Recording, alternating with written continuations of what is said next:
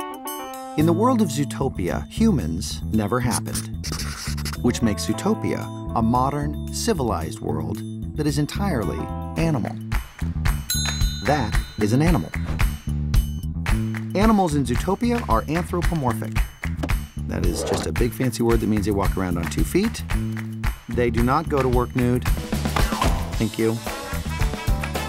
Almost. That's got it. And they use technology.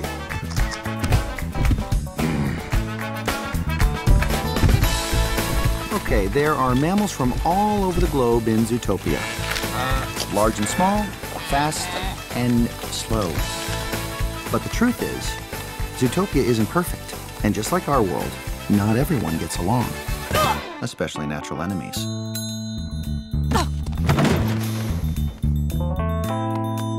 Which can create some issues. But nature always gives animals special skills to survive, and while one may have amazing night vision, another may have incredible hearing and an air-powered elephant tranquilizer. So now you know, Zootopia, like nothing you've seen before.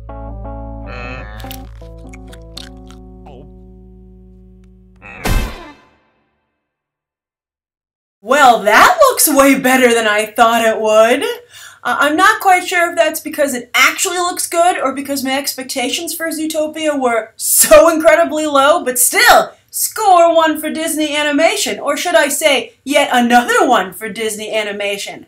And I think it's really very interesting and a lot of fun to watch this competition that's developed between Disney Animation and Pixar, which of course are part of the same company. But of course they have a friendly competition going on to be the premier animation studio at the Disney overall studio, which of course made animation what it is today. So it's a real feather in one's cap to be the crown jewel of Disney, the Disney studio in terms of animation properties. You have to be so specific with Disney these days because they have so many marquee brands. But anyway, the reason that I bring Pixar up is because we had a very similar trailer just debut last week or so for The Good Dinosaur, which was kind of the same setup, right? Something happens and humans are either displaced in terms of the food chain, or they just don't exist. And the Earth is a different sort of place. And I think many of us kind of thought that this would be what The Good Dinosaur was, right? That the meteor missing Earth would have some serious repercussions,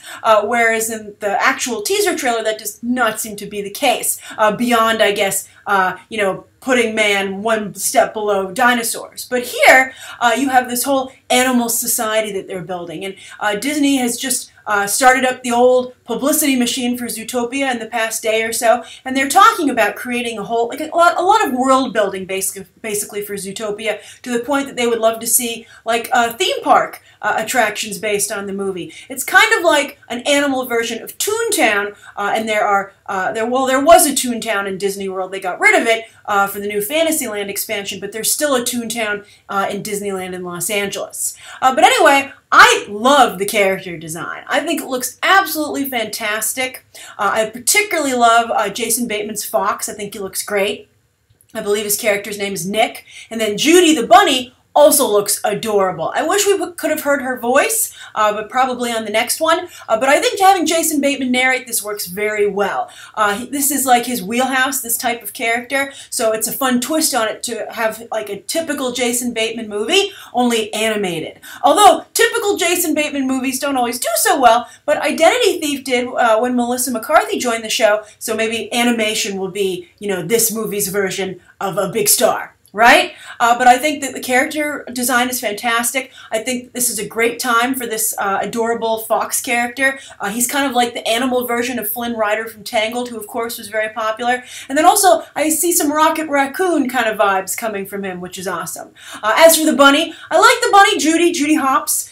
She looks cool. I didn't like the joke at the end with the elephant tranquilizer dart. I was like, wow, you guys had nowhere to go with this, huh? Too bad. Oh well. The rest of the trailer is very good though, so we'll let that slide. side. But I love bunnies, actually, in real life. I think bunnies are adorable, and they seem to have captured the adorableness of bunnies in this animated character. The last thing I want to say, though, is that I'm really surprised that they wouldn't give any kind of shout out to Richard Scarry here whatsoever. Maybe they will in the actual film, maybe they don't want to pay his estate. But Richard Scarry really paved the way for this story, and he's the one, you know, these anthropomorphized, that big fancy word for walking around on 2 feet. I loved when he zipped his fly. I thought that was great. That was like the perfect all ages appropriate adult humor that you can mix in there and get away with. But Richard Scarry got his start with golden books, little golden books, back like in the 1949, I believe. But he had this series of books called Richard Scarry. You know, they were eponymous. Another big word for you there. And they're still popular today, but they really excelled in the 50s, 60s, and 70s. I think even in the 80s. So decades of popularity. And he has these whole cities full of animals that live together, and they are very beautifully illustrated. Actually, they have a warmth to them similar to what we're seeing here. Although I didn't like the goat. The goat doesn't have the warmth, and you can see the goat character is less appealing. I didn't like that joke either with him eating the tranquilizer dart. At the end, this thing really fell off in terms of quality, but again, I like the beginning so much, I'm willing to overlook it for now.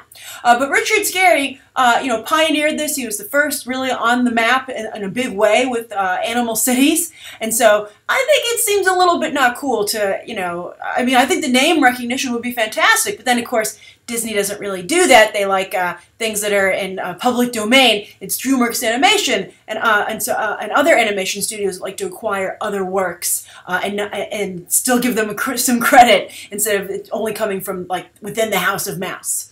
There are, of course, exceptions to everything, but that's generally the Disney game plan. But again, I like this a lot. It looks like a surprisingly strong contender, and I think 2016 could be a very good year for Disney animation with both this and Moana, and all the other animation studios better look out because it seems that the one that started it all continues to be a major player after having recently done some in-house cleaning. But it seems like Disney Animation isn't going anywhere is the short of it. So what do you think of this trailer? Does it exceed your expectations, and why? Why do you think that it does? What do you think of the two characters? And are you familiar with Richard Scarry's work? All right, thank you so much for tuning into my review, and you can check out some other episodes right now.